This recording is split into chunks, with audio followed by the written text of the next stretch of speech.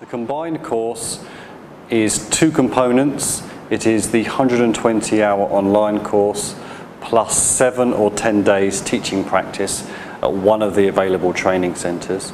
The training centres where the teaching practice portion is available are detailed on the combined course section of the website. The online course can be studied in the trainees' own time and at their own pace. And then for the sake of continuity, we recommend that they begin a teaching practice component within 6 months of completing the online course.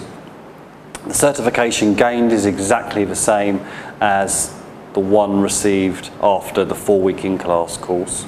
So it's the full certification that's recognised by employers, and it will maximise job prospects.